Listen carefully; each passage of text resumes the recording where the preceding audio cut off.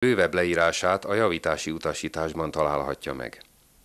Azt azonban mi is tudjuk, hogy egy jó ötlet mindig jól jöhet a tüzelőanyag ellátórendszer hibakeresésénél.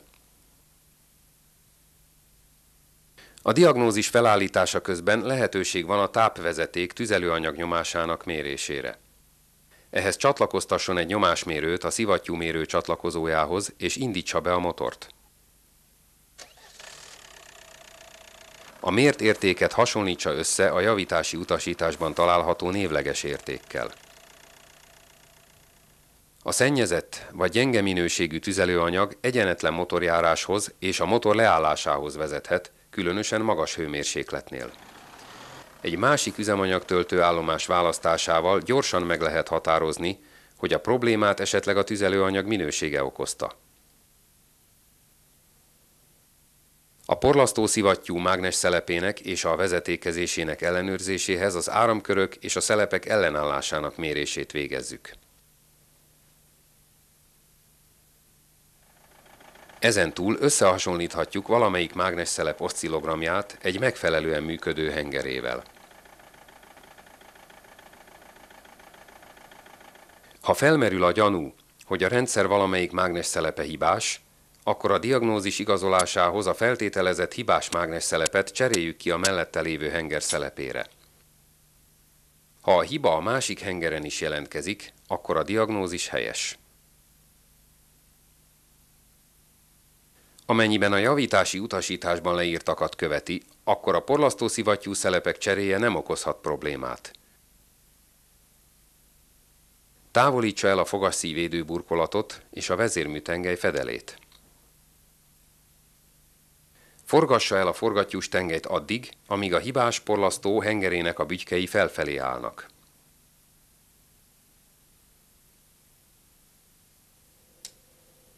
Lazítsa meg az anyákat és a beállító csavart, amíg a himba alsó oldala a porlasztó szivattyú egység rugóját érinti.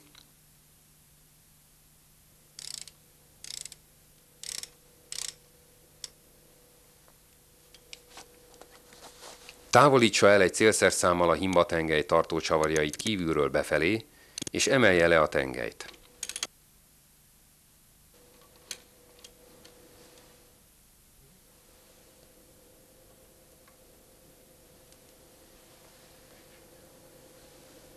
Ezután eltávolíthatja a feszítőelemet.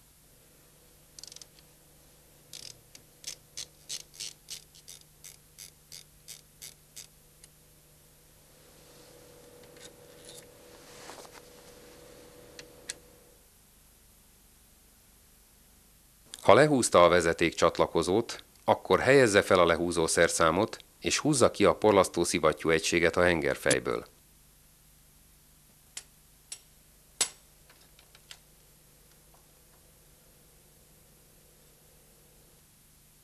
Az új porlasztószivattyú egységeket olajjal feltöltve és hővédő tömítésekkel szállítják.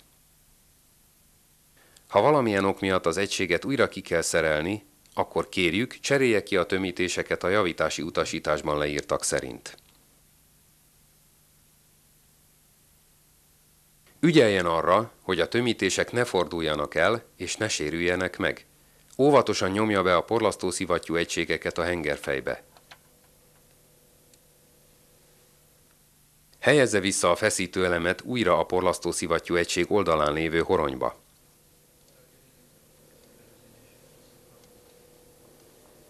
Ha a porlasztószivattyú egységet nem merőlegesen építik be a feszítőelemhez képest, akkor ez súlyos hengerfej károsodáshoz vezethet. Ezért ellenőrizze egy tolómérő segítségével a porlasztó és a hengerfej külső peremének távolságát.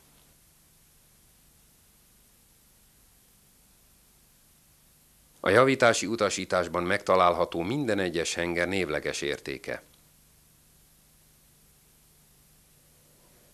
A pontos beállításhoz továbbra is tartsa be a javítási utasítást a csavarok meghúzásánál és a himba beépítésénél.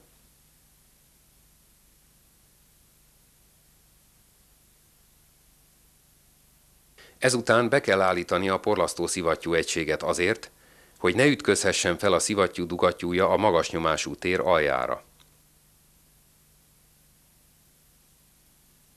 Nullázza a mérőórát a porlasztó beállító csavarjánál, forgassa el a forgattyús tengelyt addig, amíg a himba eléri a legalsó helyzetét, és távolítsa el a mérőórát. Fordítsa el a beállító csavart az óra járásának megfelelő irányban a rugó előfeszítéséhez addig, amíg határozott ellenállást nem érez. Ebben a helyzetben lazítsa vissza a csavart 225 foknyit, és húzza meg a kontraanyát.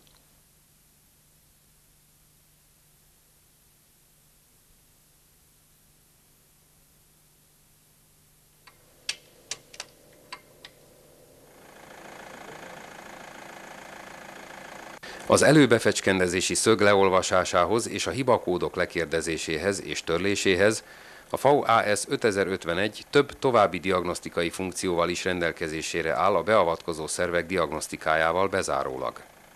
Ez több beavatkozó szervet aktivál és különösen alkalmas a kipufogógáz visszavezetés szelepének, a töltőnyomás határolás mágnes szelepének, a szívócső csappantyú szelepének és a tüzelőanyag hűtés reléjének ellenőrzéséhez. Különösen hasznos funkció a hibakereséshez a 08, a mérési értékblokk kiolvasása, melyet már említettünk. Ebben a funkcióban körülbelül 18 kijelző csoportot lehet lehívni. A 018-as kijelző csoportot már említettük. A 000 kijelző csoporttal, mely a porlasztószivattyú egységre jellemző adatokat tartalmaz, talán még nem találkozott. A 000 kijelző csoport hasznosságát különösen gyors diagnosztikai feladatokra használhatja.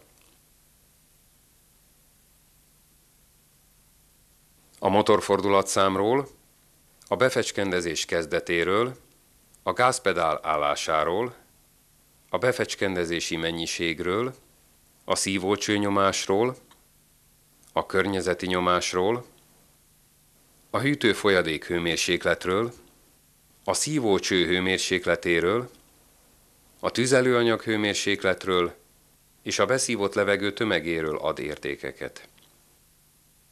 A javítási utasítás tartalmazza ennek a 10 jellemzőnek a névleges értékét, alapjárattól egészen 3000-es motorfordulatig. Itt utasításokat találhat arra az esetre is, ha az értékek a tűrés határon kívülre kerülnek. Ha egyszer ki kell cserélnie a motorvezérlőegységet, akkor kérjük, emlékezzen a következő pontokra. A 07-es funkcióban adja meg az új vezérlőegységnek az alkalmazás országát, mielőtt hozzákezdene a motorvezérlőegység és a gépkocsi elindításgátló illesztéséhez.